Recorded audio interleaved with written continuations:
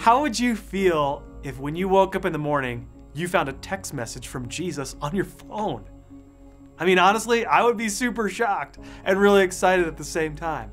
But here's what I want to put to you today, this week. Every day, there's an invitation for you from Jesus to step into His will and to step into His way. I think about from Luke chapter 5, it's the account of when Jesus invited His first disciples to start following Him. And this was a crazy scenario because Jesus went out, He performed a miracle, and Peter witnessed this miracle of all these fish coming in the net. You guys remember the story, right? And then afterward, Peter's like, you need to go away from me. I'm an unholy person. And Jesus says, actually, follow me. They parked their boats, him and a couple other disciples. They got up and they started following Jesus. And He said to them, behold, I'm going to make you fishers of men. And I love it because He invited them. He said, follow me. These two words can change our life. And I want to tell you something. We've spent a lot of time inside our homes, kind of cloistered away. But I believe God is calling us as a church, Faith Family, to step out of our homes and into the lives of other people. There's an invitation every day from Jesus for you to follow Him into what He's doing, to follow Him into sharing His heart with people who are around us. And I want to challenge you today. Are you going to be the one who says yes to the invitation?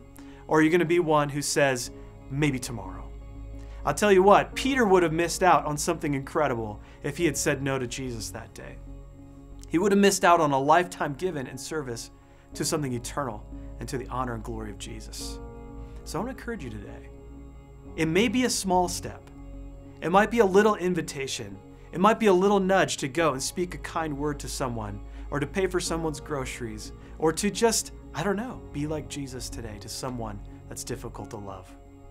But I believe that with the invitation comes the grace to do the thing Jesus is inviting you to do. So who are you going to be today? Are you going to be like the disciples and park your boats and follow Jesus into the adventure that He has for you? Or are you going to stay in your comfort zone? Now is not the time for us to sit back. I love what Pastor Jason has been speaking to us about, really challenging us about our engagement with our community and our engagement with Jesus. Today, friends, this community needs you.